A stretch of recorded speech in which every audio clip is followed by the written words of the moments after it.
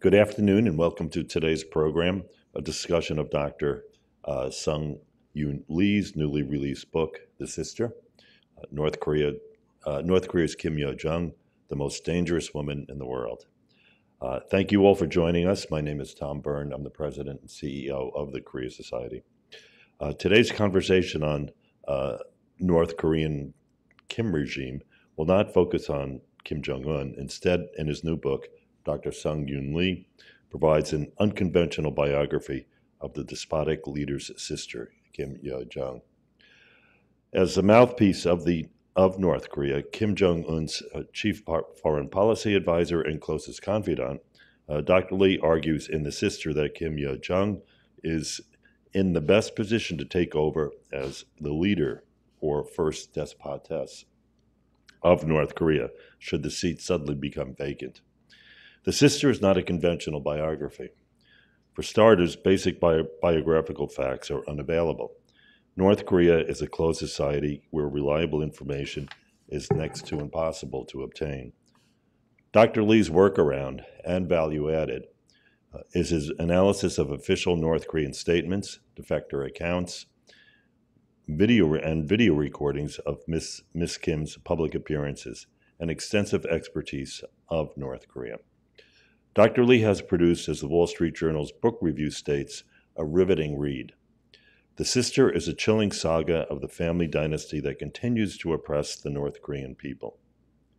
I wonder if Dr. Lee's next book will be titled The Daughter. It's my pleasure to introduce our speaker. Dr. Sung-Yoon Lee is a fellow of the Woodrow Wilson International Center for Scholars. He has written on the politics of the Korean Peninsula for numerous publications, including on the opinion pages of the New York Times, Wall Street Journal, and the Washington Post. He has testified as an expert witness at the U.S. House of Representatives Foreign Affairs Committee hearings on North Korea, and has advised senior leaders, including presidents of the United States. Previously, he taught Korean history at Tufts University. And before we delve into Dr. Lee's book, I want to thank the Korea Foundation and our corporate sponsors, the names of which are prominently displayed in the lobby, for making this program possible. We welcome your questions live. We will provide an opportunity for in-person attendees to ask questions directly. For our virtual audience, please send your questions throughout the program to policy@koreasociety.org. The moderator for today's discussion is the Korea Society's Policy Director, Jonathan Corrado. And I forgot to mention one thing. We welcome from West Point the Korean American Relations group here, and led by Professor Pak. So thank you. Over to you, Jonathan. Thank you very much, Tom. And thanks, everybody, for joining us today, both in person and virtually. Dr. Sung-Yoon Lee, such a pleasure. Congratulations on this book. This is an incredible accomplishment. Thank you very much. Thank you for having me. So let me just give my praise for the book, because I think it is engrossing, page-turning, funny, and important. It expands our knowledge and complicates our knowledge about the Kim family regime. It's filled with cutting insights and political drama. It's the kind of book that's good for both newcomers and experts. Everyone can learn something from this book. The style, so Kim Yo Jong has a certain style, right? And Dr. Sung-Yoon Lee also has a certain style. I would call it elegant, extremely readable prose with soaring linguistic flourishes and a wit so sharp that it will cut you if you aren't careful. Now you have made a grown man blush. But thank you. That's too generous. Thank you. So I can't wait to learn more about this book from the author himself. So let's start with the first question, the most hotly debated topic, which Tom alluded to in his introduction, which is that if something happens tomorrow in North Korea and Kim Jong Un is no longer able to carry his duties on as the leader, you contend that that position would be taken up by Kim Yo Jong. So can you tell us a little bit for why you think that's the case and what kind of leader would she make? Thank you. May I first thank the Korea Society, President Tom Byrne, Jonathan, for this opportunity, and thank you everyone for tuning in. And I would like to especially thank my fabulous literary agent, Barbara Zitwer, who is here. Thank you, Barbara, for taking a chance on me and making this book possible. were Kim Jong Un to exit the political stage this evening, what will happen tomorrow? Is that a fair distillation of your question, Jonathan? No one knows for sure, of course, but we can and must speculate. In my view, other than Kim Yo Jong, there is simply no contender, no viable candidate who can emerge as the supreme leader of the despotic People's Republic of Korea. Why? Because, yes, we know that North Korea is a male dominated, brutish, chauvinistic society and culture, and even the notion of a female supreme leader is a bit jarring. It seems even unnatural for that kind of landscape. But what may supersede such cultural, political norms, conventions, and biases, in my humble view, is the irreplaceable importance of the so-called Mount Baekdu bloodline. What is the Mount Baekdu bloodline? As many of us know, Mount Baekdu is a real majestic mountain that straddles the border between North Korea and China. And in Korean mythology, Mount Baekdu is the cradle, the birthplace of the entire Korean civilization, the Korean people. So the Kim family regime, Kim Il-sung, appropriated this Korean myth and the centrality, the central place that Mount Baekdu occupies in the Korean psyche as their own basis of legitimacy. We know that Kim Il-sung, as a young man, was a small-time anti-Japanese guerrilla fighter, working with the Chinese Communist Party and then later joining the Soviet army in the Russian Far East, possibly the most brilliant, successful career move, job change ever. By virtue of that affiliation with the Soviet army, he later on was chosen to emerge as the leader of North Korea by none other than Stalin himself. But Mount Baekdu bloodline is the North Korean term to justify and glorify the Kim dynasty, the supposed greatness of Kim Il-sung, the founder, all these qualities which were handed over or passed down by blood to the second leader, Kim Jong-il, and now down to the third leader. So it's virtually impossible to think of a non-member, somebody who's not a direct descendant of Kim Il-sung, to lead the nation as supreme leader, a Park or even a Kim with the same last name but not part of the family. I mean, let me ask you, as a Korea expert, can you think of, if Kim Jong-un died today, can you think of a non-Kim like Marshall Rhee or somebody taking over? I mean, with all the cult of personality and statues and photos and pictures and narratives of the supposed greatness of the family. So when you look at the history at the Gopsan faction incident and other attempts to present a challenge to the Kim family leadership and how vociferously the Kims responded and then reinstitutionalized the entire foundation of the country's legal system, establishing the monolithic ideological system, there's just no one else. There really, since that time, Kim Il-sung did such a good job enshrining that, and then Kim Jong-il and Kim Jong-un inherited that and have advanced it.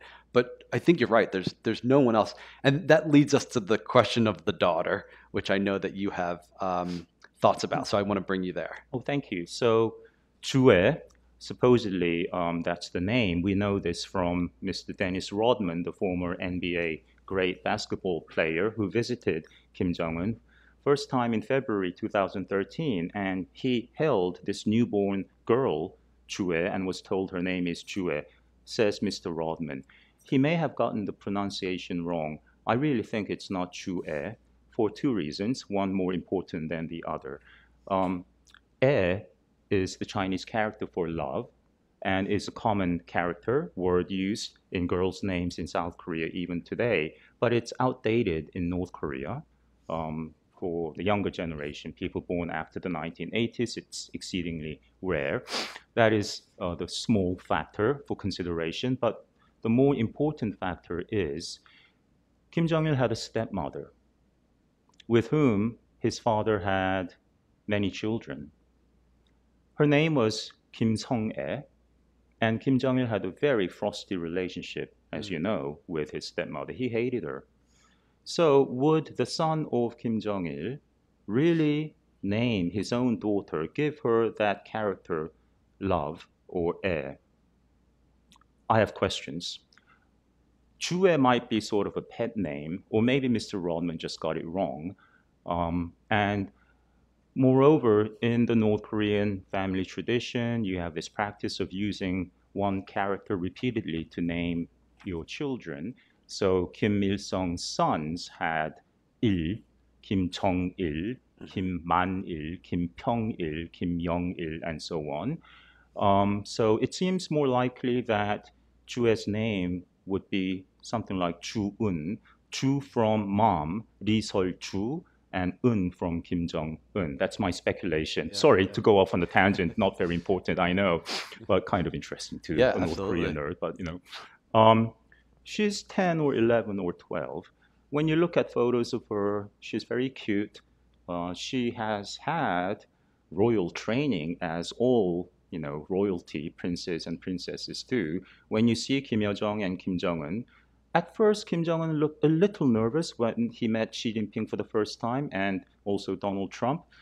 Mr. Trump is, of course, very comfortable before the cameras. He's a showman, so he pulled Kim Jong Un toward him and then put his hand on his shoulder as if he's the host. And Kim Jong Un at that moment looked up at Trump. This is at the first meeting in Singapore, June 12, 2018.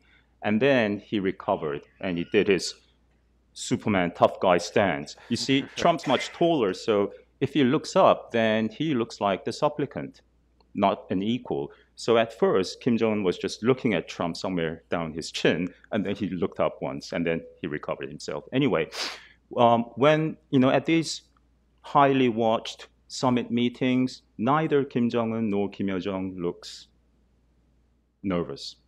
And that's because they've had training. Same with this little girl.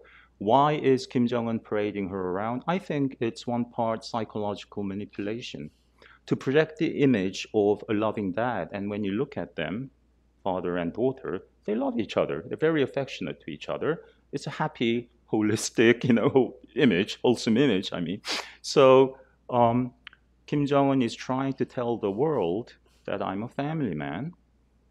And in time, Americans and others may come to take the view, look, it's really hard to roll back their nuclear program. He's obviously not crazy. He has a family he loves. Would he really start a nuclear war? Maybe we'll just have to live with a nuclear North Korea. Yeah. I think that's sort of the campaign, the propaganda campaign. Is she fit to be the supreme leader today? I mean, look at her. She's a kid, prepubescent. Right. Yeah. What can a 10-year-old do? Receive a foreign delegation, lead a delegation to a foreign country, issue a statement, give a speech? No. So for the next 10, 15 years, until one of Kim Jong-un's own children comes of age, becomes an adult, in my view, there is simply no one within the Mount Baekdu bloodline who is a viable candidate.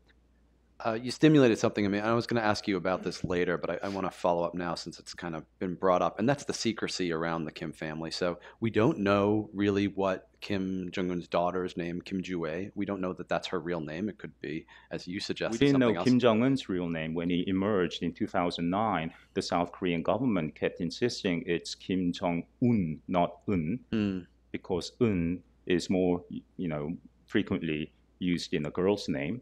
So, I mean, the Chinese didn't know either. And when I look at Chinese reports reference to Kim Yo Jong, they got her name wrong too. Yeah. All throughout 2012, 13, 14, 15, and 16. It's not even acknowledged, even though Kim Yo Jong is all over North Korean media. It's not acknowledged in that media, as you point out in your book, that she is in fact Kim Jong Un's sister. So it's probably widely known throughout North Korea that this is the sister. But why not just come out and say it? If it's all about Mount Baekdu bloodline, potential successor, why is North Korea playing coy and not just making it explicit? it's sort of a family tradition, I suppose. You know, basic biological facts, personal facts, privacy matters. They want to keep within the family, and the people need to know what they're told only. With the Kim siblings, with the brother and the sister, there's another factor that's quite complicated. It's because their late mother was born in Japan. She was raised in Japan and came to North Korea as a young woman. What's the problem there? Well, that means that her family, parents, indeed moved from South Korea, from Jeju Island to Japan, and the grandfather, Ko Yong-hee, Kim Jong Un's mom's father, worked in a factory that made military gear and uniform for the Japanese Imperial Army. And in the North Korean insidious, cruel class system, every North Korean at birth is thrust into a political class. Anyone who came from Japan is relegated to the lowest hostile class, so called. So that's an inconvenient truth that North Korea needs to keep away from the people. And there's another factor. Ko Yong-hee's sister, so Kim Jong Un's aunt, took care of Kim Jong Chol, the eldest child of Kim Jong Il and Ko Yong-hee, and Kim Jong Un and Kim Yo Jong when they were living in Switzerland around 1996 to about late 2000 or early 2001. Yet, in the middle of it, sometime in 1998, the aunt, with her husband and children, defected to the United States. And by, this insidious penal system of guilt by association, if you are a family member, a relative of somebody who betrayed your country, like a defector, or if you come from Japan, or if you are the children of or the grandchildren of a Christian, you normally end up in a gulag. And all those three factors, Kim Il-sung went to church. He played the church organ as a child. His parents were Christian. His mother was a deaconess. So that is a big no-no. Yeah. Mother came from Japan, big negative, and someone in the family defected to the primary enemy, so-called, the United States. So these complex family matters don't really need to be revealed to the people. Certainly. And when you were speaking before about propaganda used as a means for the Kim family to hide their origins, I was thinking about Kim Il-sung's service in the Soviet army from 40 to 45. He was in the Soviet Union. He would later project himself to be on the vanguard of Soviet fighting against the Japanese in Manchuria and then Korea. He arrived in North Korea wearing his Soviet uniform after the fighting had all been done and told the people in the boat when they landed at Wonsan, I wasn't here. This didn't happen this way. And then he would later in the histories project that he was on the vanguard of the fighting against the Japanese during that time period. So fundamental to the Kim family narrative is all of these deceptions and then making necessary this kind of secrecy. Indeed. And in the North Korean narrative, Kim Il-sung basically single-handedly liberated the Korean peninsula from Japanese imperial rule. There is no mention of the U.S. role. There is no mention of the Pacific War and the burden that the U.S. bore in bringing Japan to surrender. There's a little bit of reference to the Soviet Union. And with respect to the Korean War, in Kim Il-sung's first biography, there is no mention whatsoever of China's participation in the Korean War. This is in the mid-60s, 1967, 1968, when Sino-North Korea relations were at their absolute nadir low point, the worst ever. They were shooting at each other. They were calling each other names. Fat aristocrat, the Chinese called Kim Il-sung, which is a big dirty word, aristocrat, capitalist. North Koreans were calling Mao deranged old fool, a precursor to the American dotard that would come later for President Trump. So because that biography was compiled by a professional writer around that time, there's no mention of China's participation in the Korean War, which was kind of a big factor, in The North Korean saving army North Korea. was utterly crushed, Right. utterly destroyed. Okay, so I want to get to the feminist discourse around this book, because this is really important, and you talk about it a lot in the book. With the release of Barbie, it is the summer of feminist discourse, especially in countries that don't normally have this kind of discussion. The movie Barbie is going there, and such as the Middle East, and this kind of discussion is happening. So one rebuttal that people typically will take up against the notion that Kim Yo Jong could be the leader is the patriarchal nature of the North Korean system. And yet, at the same time, we see people like Foreign Minister Chae Sun-hee rise up rather quickly. Kim Joo-ae being touted out at ICBM missile launches, directly putting her next to an iconography of North Korea's most powerful weaponry. At the same time, everyday North Korean women are really struggling and subjected to all manner of abuses.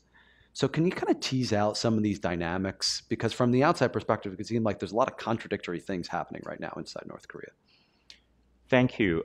It's a very complex matter and an important one, of course. I think the emergence of a few powerful women in North Korea is noteworthy, but just that. It does not imply a radical spread of equality. So some observers have referred to, as you mentioned, a few women like the foreign minister, who's very capable. I think that's why, she's a very capable barbarian handler, American handler. She's been doing it for decades, and she's the stepdaughter of a premier, of a former premier. So she's well connected as well, of course, but very capable. And then you have Hyun Song-wol, very prominent. She is on the trip to Russia, who has been managing public events for Kim Jong Un for years now. The two had a love affair. This is an established fact. She was Kim Jong Un's former girlfriend. I think that's also a major factor in that she's so close to the family. And then when we saw for the first time a pretty young woman next to Kim Jong Un and surmised that must be his wife, a lot of people thought at the time, this is in 2012, that, wow, this must be a sign of something. Reform, eventual reform and opening. Unlike his father or grandfather, the young, new North Korean leader is okay with being seen in public with his pretty stylish wife. They had Disney characters in one concert at the same time in July 2012, played the theme song from Rocky and so on. That, So maybe this was a sign of opening, an outreach to the United States. I thought it was just personal preference, nothing beyond that. But again, the fact that you have certain prominent public female figures surrounding Kim Jong Un, yes, it's to be noted. But is that really an indicator of change, of a willingness to grant greater equality and justice to women? I don't think so. I don't think the evidence is there. Again, the fact that Kim Jong Un lived in Switzerland is to be noted. Yes, it's interesting. But is that an indication of a propensity to reform the nation? I don't think so, because, we go back to Deng Xiaoping, who did lead his nation in a new direction and who did live in Paris as a young man. But then there's a Pol Pot for every Deng Xiaoping. He studied in Paris in his 20s, lived there for 4 years. Pol Pot did, and managed to kill a third of his own people. So I think these are rather, shallow factors to be noted, but they're not really reliable indicators of a big shift. With respect to the broader issue of the repression of women in North Korea, they pretend to be an egalitarian communist society, but of course they're not. They're more an absolutist style monarchy with the power, the technological power of surveillance and repression tyrants, monarchs of the past never could have even dreamed of. The invasion of the private realm by the North Korean state makes North Korea really unique, the most totalitarian, the most successful totalitarian state in history. So the women bear the double burden since the famine of the 90s of finding food, finding work, bringing home some money and food, and doing all household work as well, Yeah. while men lounge around. There are exceptions, of course, but that's been the norm over the past 3 decades, and I don't see any reliable indicators of positive change. Yeah. When you see these smuggled videos of what a North Korean market looks like, it's all women working these stalls and earning the vast majority of each household's income. It's what the women are doing. Okay, so I want to get a sense of Kim Yo Jong's career. And as you describe well, she had this kind of meteoric rise and has held a number of very high-profile positions on top of the PAD, the Propaganda and Agitation Department. She's also held roles at the Department of Organization of Guidance and the State Affairs Commission. So can you tell us a little bit about her ascension through the ranks? I've had a morbid infatuation with the subject of my book since December 2011, when I saw a young woman in her early 20s sobbing with genuine pain at her father's wake. Kim Jong Il died all of a sudden in mid-December 2011, and just a few days later, they had his body displayed in a glass coffin on a bed of flour and so on for several days for people to come and pay their respects. And when Kim Il-sung died, when Kim Jong-il died, we saw the same scene of people all across the land violently, even throwing themselves, beating the floor, the ground in pain, crying, dramatically. I believe much of that is genuine. You were taught how great these leaders were, brainwashed all your life. So some of that, I would say probably over 50% of that is genuine emotion. But there's other factors. People are always watching you. And if you clap half-heartedly, they might kill you. That was one of the charges made against the uncle that the Kim siblings had killed in 2013, Chang Song-taek.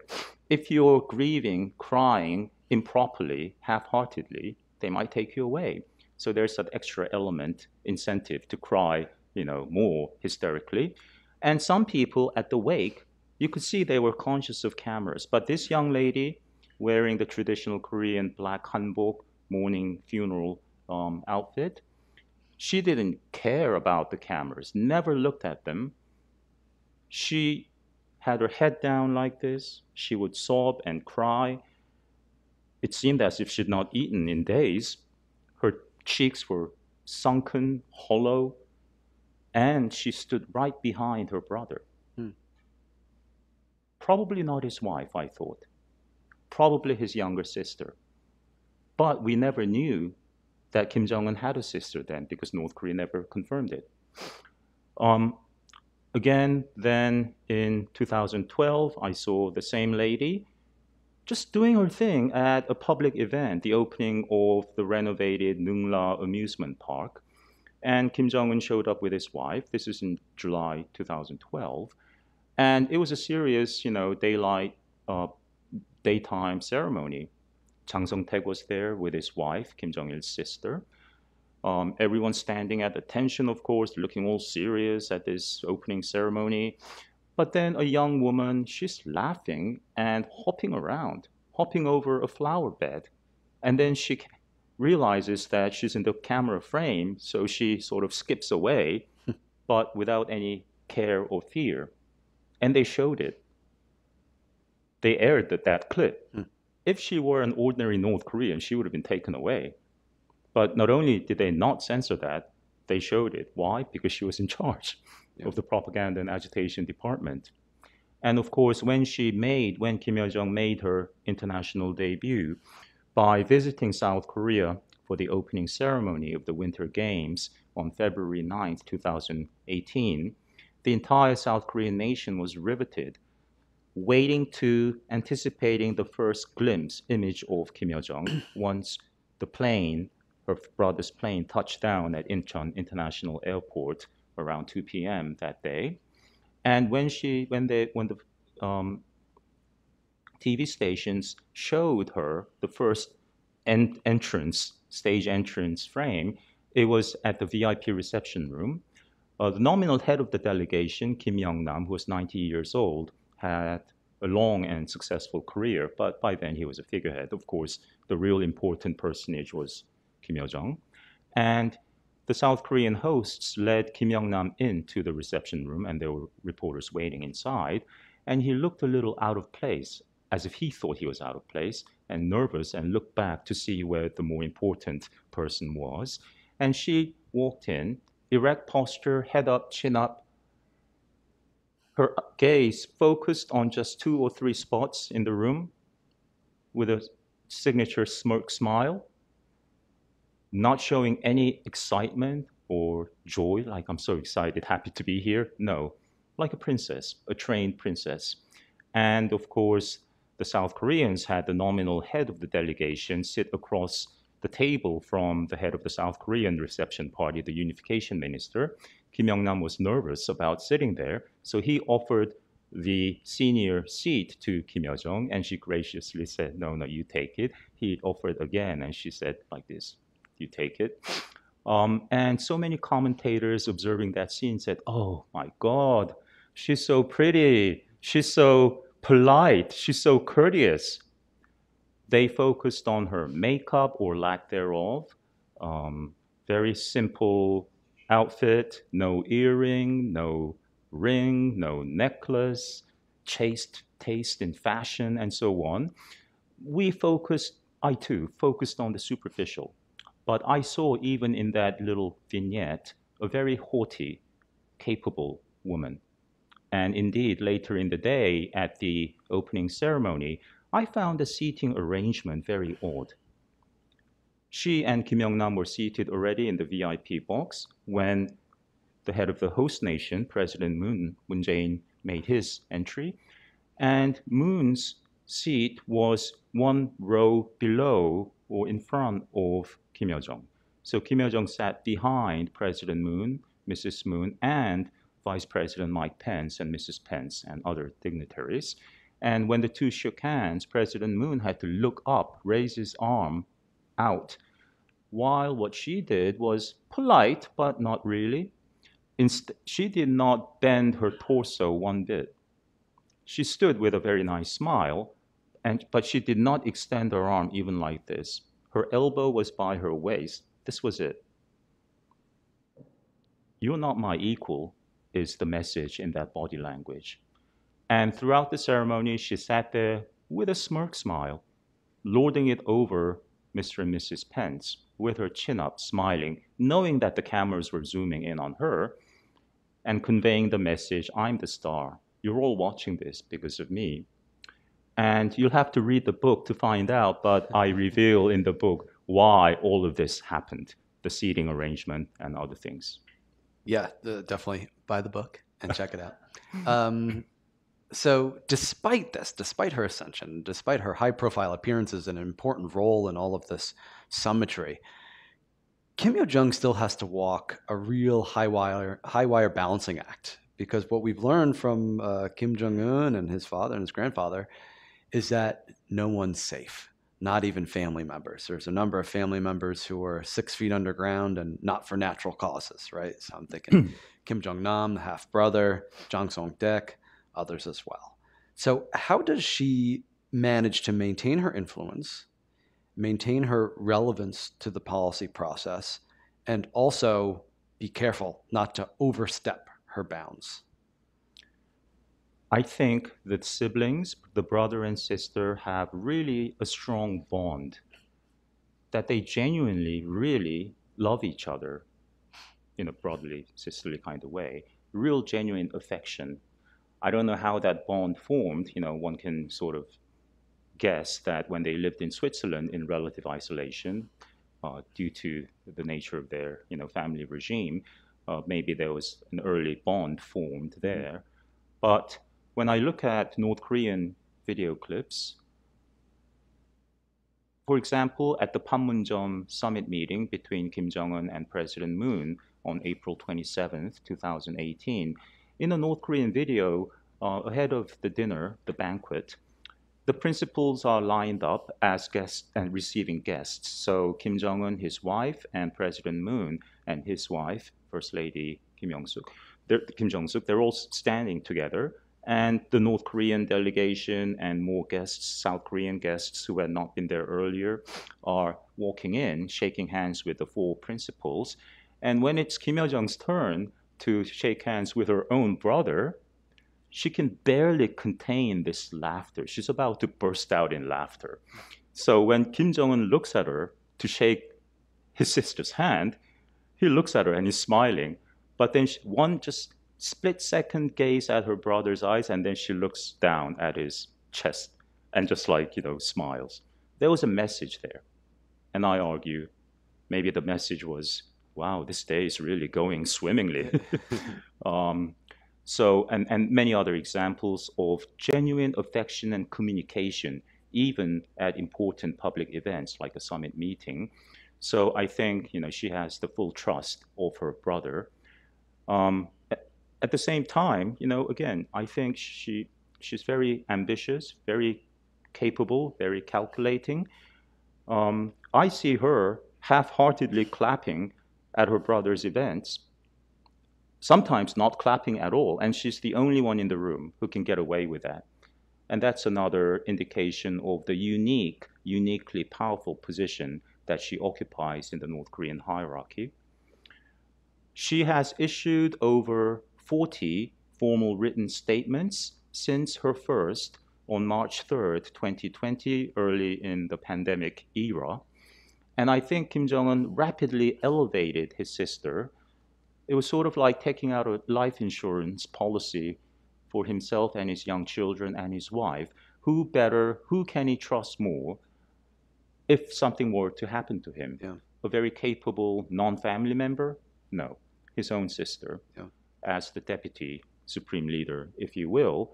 So we know that the pandemic can kill both princes and paupers alike. Of course, people of power and means have better access to healthcare and so on. But we've seen, some heads of state almost die from COVID.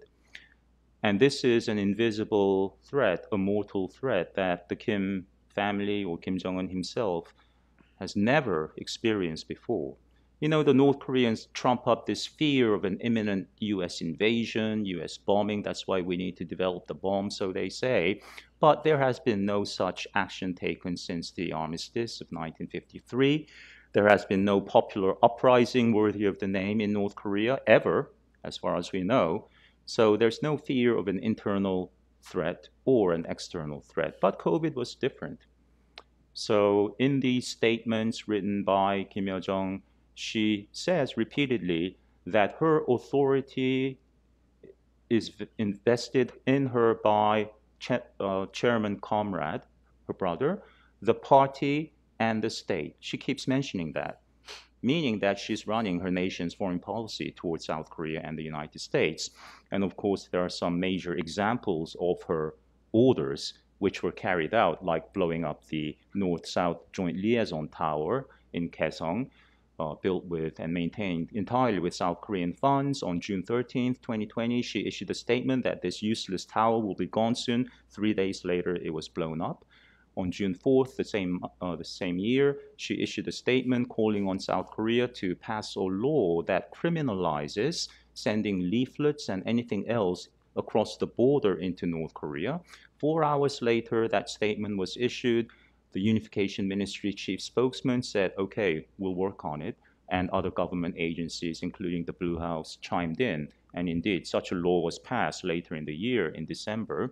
So she has real power. She gets things done. Yeah. And within North Korea itself, again, when I see senior-most officials interacting with her in North Korean videos, they visibly respect and fear her as they do her brother. Yeah.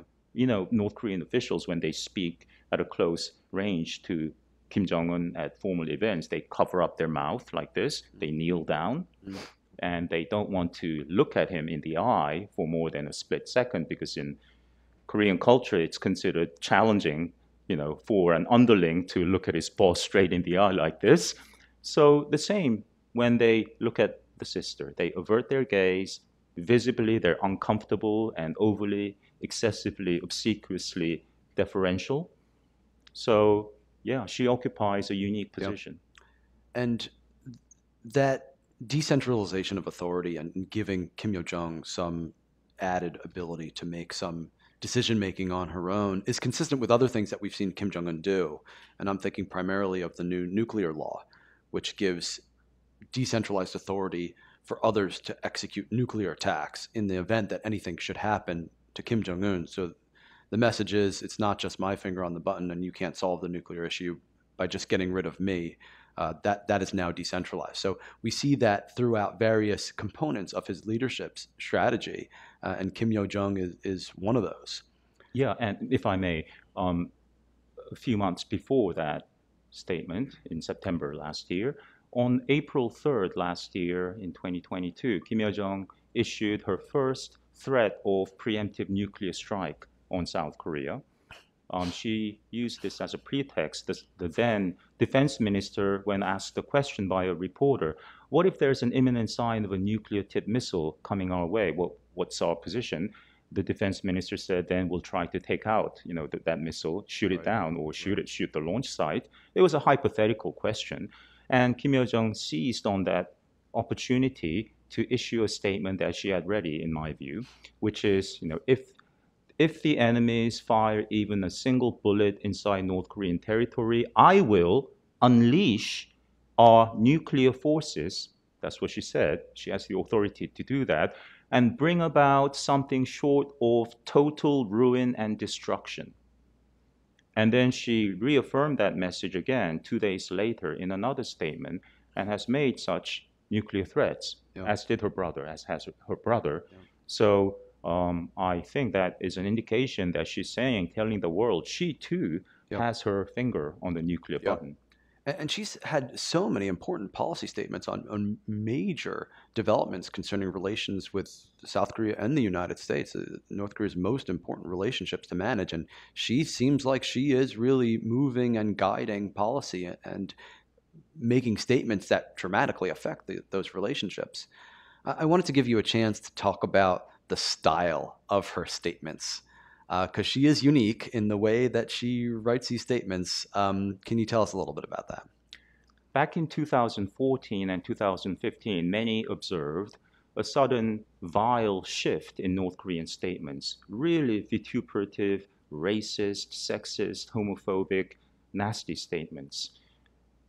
Now, of course, North Korea has long used foul language to refer to US presidents and South Korean presidents. Human trash, human scum is a staple phrase North Korea has used, but it was different.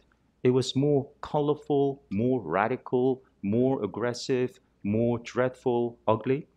For example, referring to the first female president of South Korea, the first elected female leader in East Asia, Park Geun-hye, North Korea repeatedly referred to her as, this is a quote, so pardon me, ladies and gentlemen, dirty old prostitute, stinky Obama pelvis licking dirty old whore.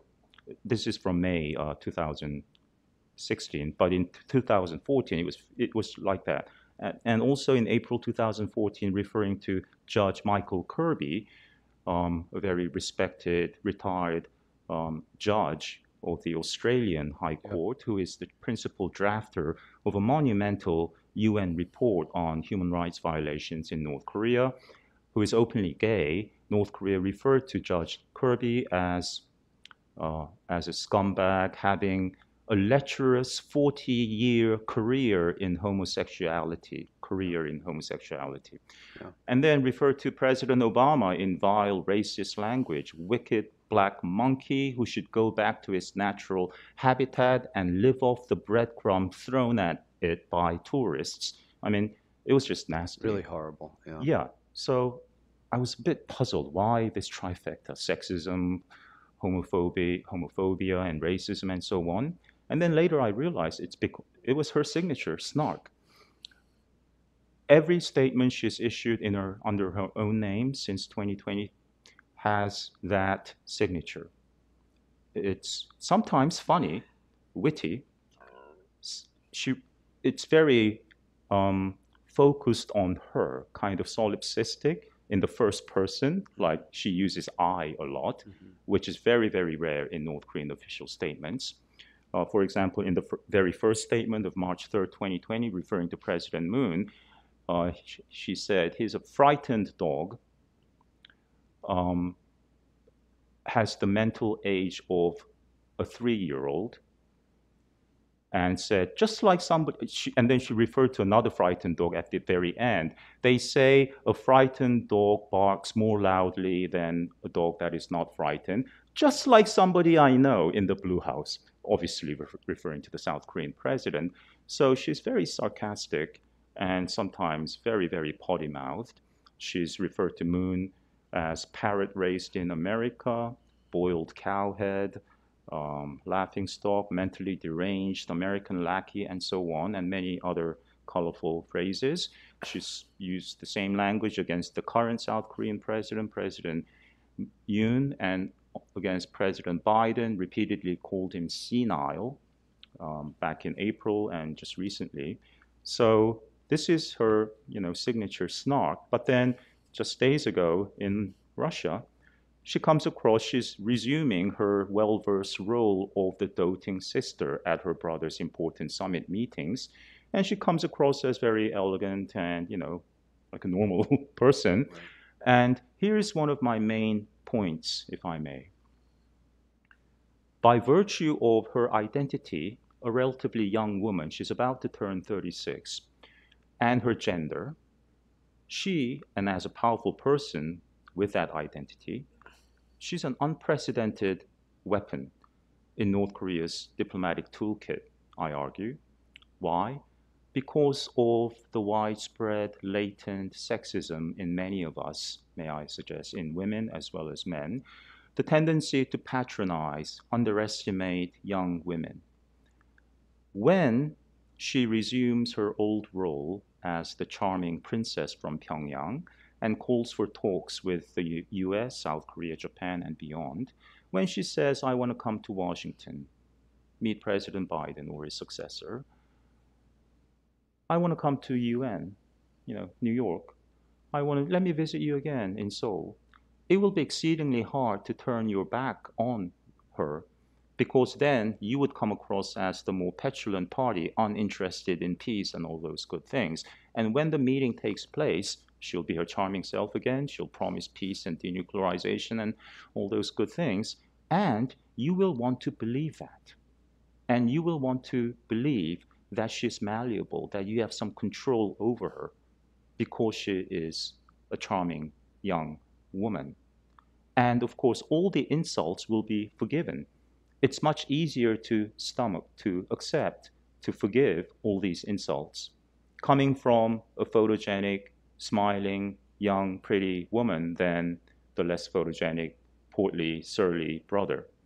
So, just by her identity, she carries certain characteristics, wit, capability, intelligence. She is a player. Yeah. So one last question for me, and then I want to get to our audience here. So please get your questions ready. We'll get microphones out to you. So my last question is, what does the future hold for Kim Yo Jong? Let's say, putting aside for a moment the prospect of her becoming regent or leader, what do you think is a likely path for her as we look forward to the next decade or so?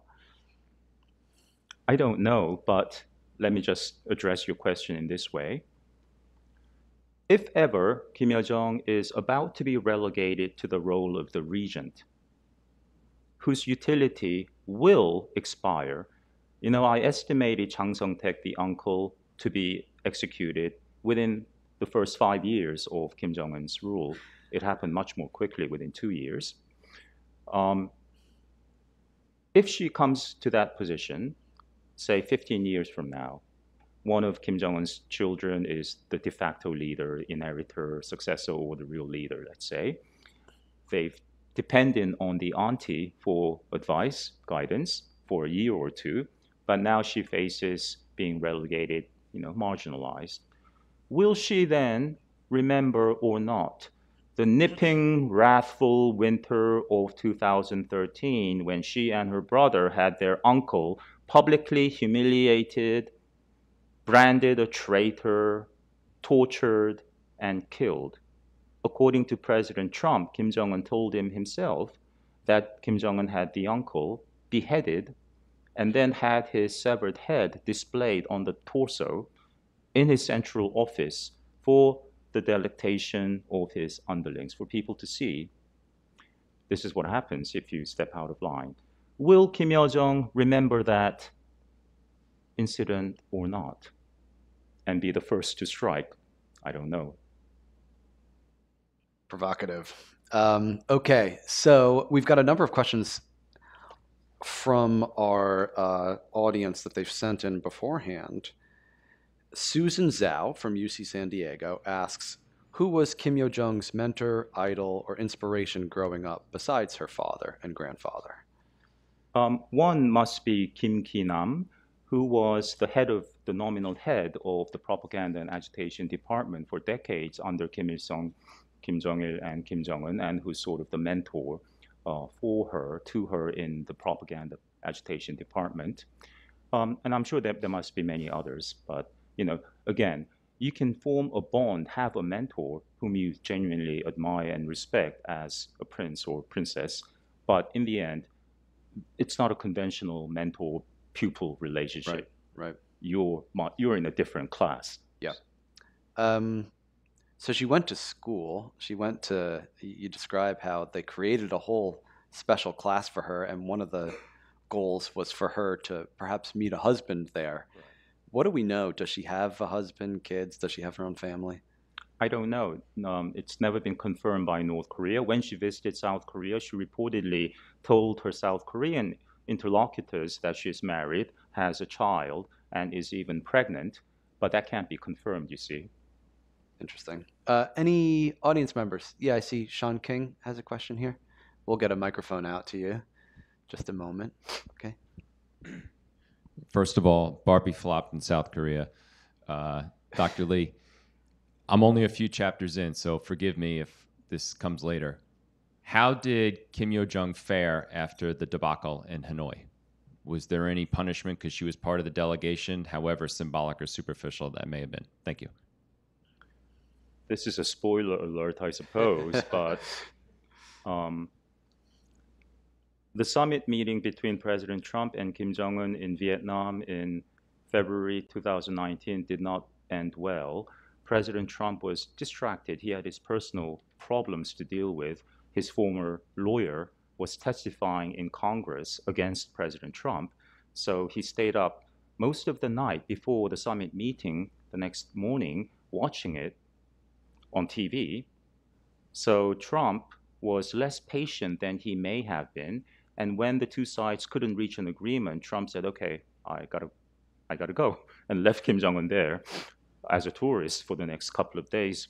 So Kim Jong-un was displeased, and he had his entire retinue, except for his sister, punished on the ride home.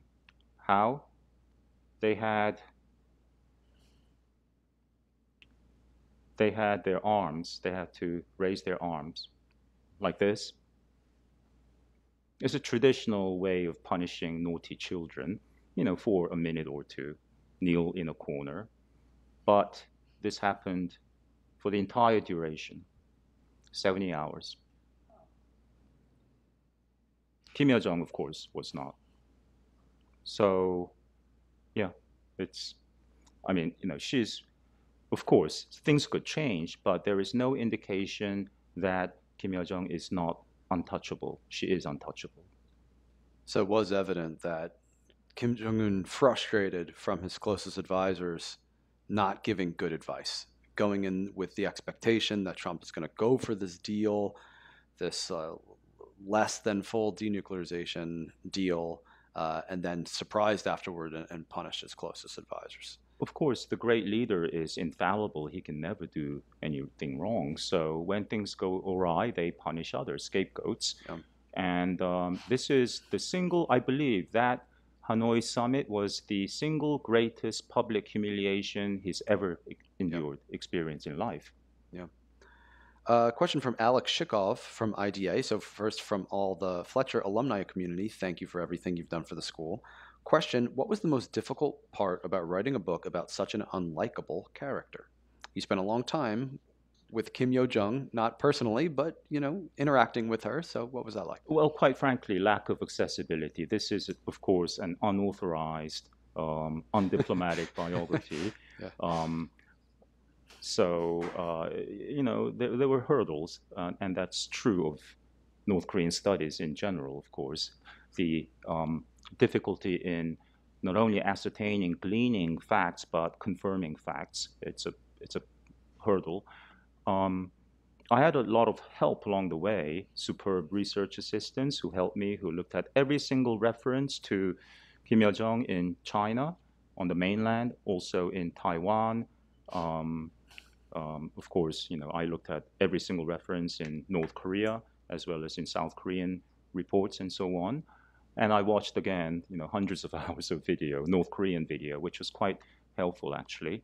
So yeah, there are some, limitations, but it was, I also learned a lot during this whole exercise. Michael Ralston from the U.S. government asks if Kim Yo Jong would ever be a threat to her own brother. In the foreseeable future, I don't think so. Because I don't know if the people will be able to accept that. If she has her own brother eliminated just to become the supreme leader, that's very different from, her emergence with the full support of her brother. Yeah. It's a very different reality. Perhaps a more likely scenario could involve a question of succession with one of the younger children being tapped for leadership but not quite ready, her as regent reluctant to give up the reins, and then trying to inspire some support behind her bid. Well, I mean, she knows that, avunculicide, I looked up the word, it's a real word, killing your uncle, nepoticide, killing your nephew, and so on. These are the staples of the North Korean dynasty. So if she feels threatened, either she will try to escape or eliminate the threat. That would be the rational decision. Yeah. So she could follow in her aunt's footsteps and try to come here to the United States. I think she's too arrogant, too haughty to do that, but who knows? Any more questions from our audience? Yeah, we got one in the front here. Thank you. We'll get a microphone to you. Thank you very much, Mr. Lee. My question is, Kim Jong Un recently took his train to meet Putin. Now, that's fantastic global politics because the entire world was watching in horror. Do you feel Kim Yo Jong is influencing her brother in this move by North Korea to overture Russia? And also, its obvious implication with China. Is she involved in all that? I believe so. A few weeks before the Singapore summit, first summit with President Trump, Kim Jong Un flew to China. He had visited in late March, met with Xi Jinping, and was treated to a super banquet featuring a $200,000 bottle of Mao Taijiu, Chinese hard liquor. And he flew back. That's the only time he did not take his train to China, but he flew to Dalian in the northeastern part of China and met with President and Mrs. Xi over 2 days with his sister, not with his wife. And why? Because Xi and Kim wanted to be on the same page on the eve of an unprecedented, summit meeting between North Korea and the United States. So China, of course, is observing Putin's meeting with Kim very keenly and will be extra motivated not to fall behind and invite Kim Jong Un back to China. The last visit took place in January 2019. Is Kim Yo Jong involved in this? I would think so, because she has been since her first sojourn abroad in an official capacity in coming to South Korea in 2018. I see this summit meeting, of course, we know that both sides want something from the other. North Korea wants help with advanced military technology, satellites, ICBMs, submarine, nuclear-powered submarines, and so on, and Putin wants ammunition and so on. But more than that, I see this meeting as a prelude to geostrategic shift in the region, meaning new relations, new summit meetings, new policies to emerge. And North Korea is the driver here. Kim Jong Un is the driver here. What I mean is, despite the conventional view that North Korea is crazy or merely reactive or just, responds to what America does or says, they have agency. They don't just go berserk and escalate endlessly. They know when to climb down the ladder of escalation and with a smile propose talks. And others always answer the call, often coming with, bundles of gifts, money, food, fuel, and so on. So going back to the era of Kim Il-sung. So meeting with Putin now gives China an extra incentive to invite him back. Other nations will follow. And Kim Yo Jong will be the face of this charm offensive, a post-provocation peace ploy.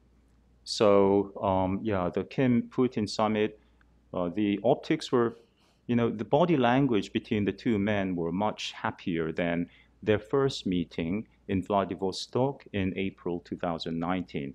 Kim Jong-un looked kind of disheveled, exiting his Mercedes sedan. Putin, uncharacteristically, was not only punctual but early. He was standing there waiting for Kim Jong-un. When Kim Jong-un exited, and that's the only time he did not bring his sister on this foreign visit, his signature Mao suit was all creased, and the back of his jacket was bent up like this, revealing, can I say this on air, the contours of his backside. And no one, of course, on the retinue could have laid their hand anywhere on him, the supreme leader, except for his sister. No one could have touched any part of his clothes, especially in the vicinity of his derriere. So just when he needed his sister, she wasn't there. But on this trip, the sister's there. She resumed her old role, brought the pen for her brother to sign the guest book and so on. And she was just watching with a very charming smile, happily. So I believe she's very much involved in her government's policymaking. Let's get to one last question. We'll have a microphone for you.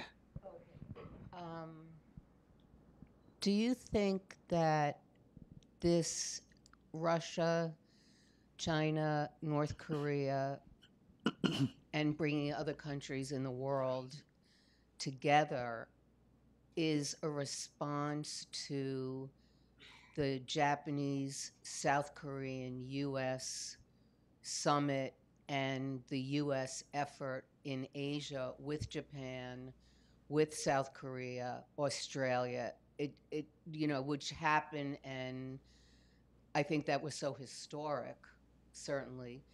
And now we have this, so it seems that the world is splitting up into the good and the bad, if you will. Yes. But do you think it's a result, or this was planned, or I don't know, could you talk about that and the future of the division, how I think it's emerging? Sure. Good question. Since Russia's invasion of Ukraine in February last year, we've returned to the old Cold War dynamics of Moscow, Beijing, Pyongyang on one side, confronting the other side, Team USA, flanked by America's allies, South Korea and Japan. There are differences, of course, but the basic two camps, either you're with us or with them, that kind of we versus they mentality and reality have returned. So yes, what the other team does incentivizes the other to take actions of their own. Sure. But again, North Korea invaded South Korea first. North Korea has been the aggressive party. North Korea has killed thousands of South Koreans since 1953. North Korea has launched attacks by land, by air, by submarines.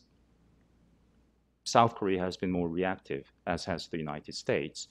But because of Russia's invasion of Ukraine, now the traditional allies, Beijing and Pyongyang, have a broader room to do what they desire, which is to launch ICBMs, to be more aggressive in the Taiwan Strait, and so on. So we're living in a very new, dangerous world. And when we refer to these 6 nations, we are talking about 6 of the world's most powerful militaries. By all indices of measuring military power, North Korea is up there. Of course, China is in the top 10. North Korea is in the world's top 10. The US, Japan. We don't talk about it, but Japan has a world-class navy. Japan is a major military power, although Japanese troops have not been in combat in decades. So this is very concerning to us, what Putin and Kim seem to be doing, agreeing to military cooperation collusion is of concern to the United States. And that's one reason, because instilling fear and concern in the other side, other camp, brings dividends to North Korea. That is, they always return to talks when North Korea calls for talks. Because of that reality, I think the next time North Korea says, let's talk, let's meet, talk about peace and good things, Kim Yo Jong's role will be all the greater because she's done it before in 2018, sort of setting the stage for symmetry, pageantry, handshakes, and bonhomie, and all those good things that usually bring far greater benefits to the North Korean regime than the bigger powers. Thank you.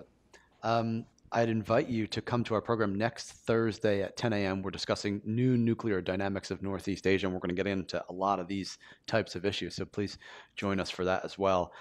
Please help me to thank and congratulate Professor Sung-Yoon Lee. Thank you very much. Thank you. Thank you.